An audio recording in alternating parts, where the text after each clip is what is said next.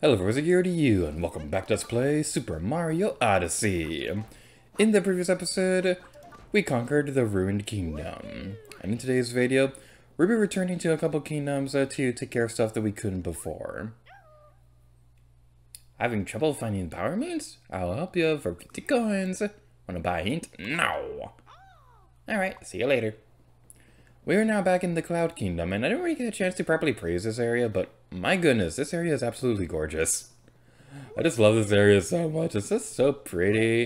It is a little hard to see the ground against the clouds in the background. That is my one complaint so far. Just clouds as far as the eye can see. It's kind of beautiful. Yeah, I love how this area looks. This in the Ruined Kingdom, there isn't much to do here. There are no regional coins for us to find or anything like that. There is this mysterious rock that we've seen plenty of times already in our adventure, which we'll probably have to investigate at some point later in our adventure. If we were to go into the map, we can see that there's not much for us to see and do here at the moment.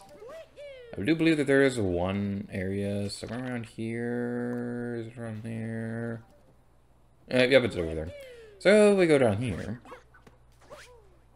Apparently we don't. I thought there was something here. I know there's a warp pipe over here because there is at least one regular level that's accessible to us at the moment. But I'm having a little bit of a trouble figuring out where it is because I did not practice for this area. Another detail I really like is that all these platforms, they kind of like resemble the different sides of the moon and things like that. Like it's really interesting. Like you'll see the full moon, the crescent moon, half moon, new moon, blood moon, twilight moon, breaking dawn moon. But yeah, that's a really interesting. Where is this warp pipe? I'm an idiot. I am an idiot. It's the only green thing. We've ran past it several times. I was looking for a white warp pipe. Okay, over here there's a toad. Picture match, put your best face forward. If you can master picture match, I'll give you a power moon. Wanna give it a try? Alright, go on up there. Let me explain how a picture match works. See the character's face right there? Take a good look because you're gonna have to put it back together. Capture the facial features with your hat, then rotate, move, and place them. Oh, and each time you place a facial feature, it'll disappear your points based on how well you recreate the face. A passing score is 90. Is it 90 or 80? That is 60. I apparently can't read right now. A passing score is 60 points, so try to do better than that. Alright, let's go. Eevee and Pikachu. Alright, so we could do that, or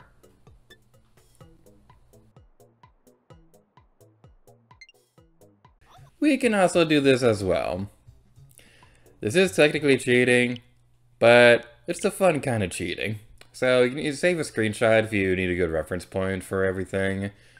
You can also take a picture on your phone, but that's lame. I like doing it this way instead. And I believe it's this one that's going to be next. So I believe the Goomba is looking upwards as well. Yeah, that looks about right. You had a mustache too, didn't you? Yeah, you had an amazing mustache right on the right of your face. Oh, you also had a nose too. Your nose was on your foot. Your nose was on your foot. It was right there. Yeah, that's a good spot right there. You had a mouth too, didn't you? Yeah.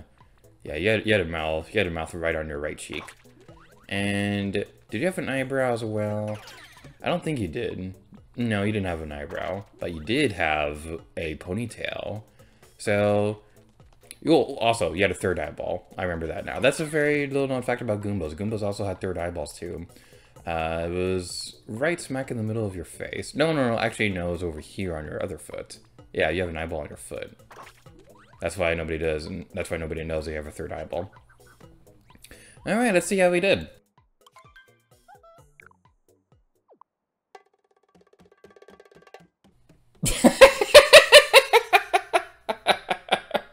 You scored 18 points. Unfortunately, I can't give you a prize. Sorry, looks like you had a lot of fun, though. Come back and try again sometime. This is honestly one of my favorite things to do in this game. I love this so much. I just love seeing what kind of ridiculous mazes you can come up with during this. It's just so good. I love it so much. But alright, we'll do this for real now.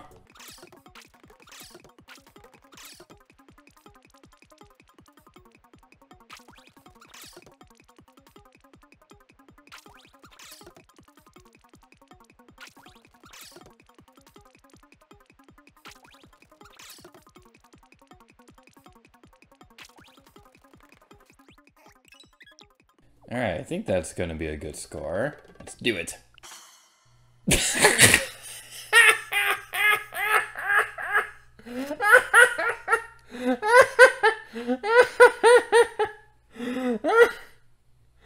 Nice. Oh my god, that is perfect. Oh my god. I have no words. I have no words. That was perfect. Alright, let's get out of here. Next stop, the Ruined Kingdom.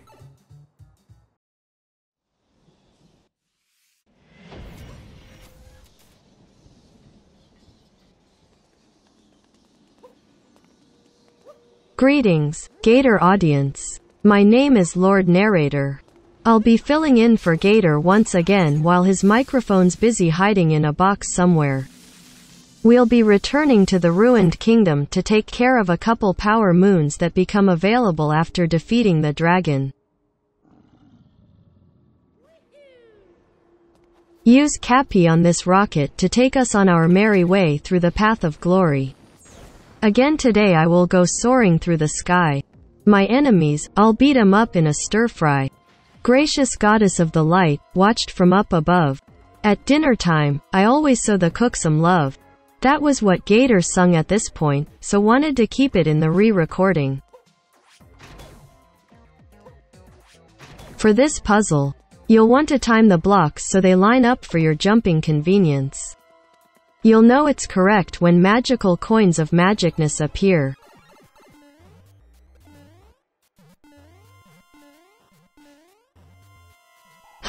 I guess we've got a few more minutes left of this video. I know. Let's discuss some random fascinating trivia. At Star Wars, Galaxy's Edge, all the droids at the drink carts have names. They have bad motivators though, so they tend to stay near the carts.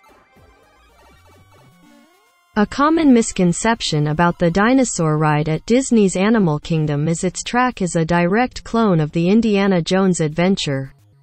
While it is nearly identical, there's actually an extra S-curve on Dinosaur, which makes it completely different.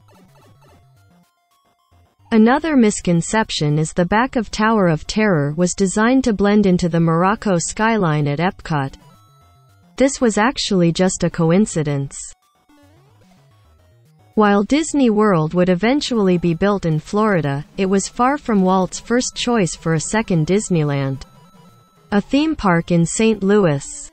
Walt Disney's Riverfront Square was far enough in development to have been worked on alongside the Florida project, but was scrapped due to disagreements over how the park would be financed.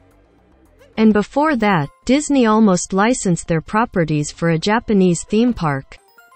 The park was already under construction by the time Disney pulled out of the deal. So the plans were quickly overhauled into Nara Dreamland. Japan would later receive its own Disneyland when the Oriental Land Company acquired the licensing rights to build Tokyo Disneyland. That's a lot of Disney trivia for what's supposed to be a Mario video. Well, did you know Mario has a mustache? Okay, I'm not good at this commentary thing. I should probably focus on my Google Translate career. And that's everything we currently care about. So thank you all for watching this episode. My name is Lord Narrator, and until next time, later Gator to you.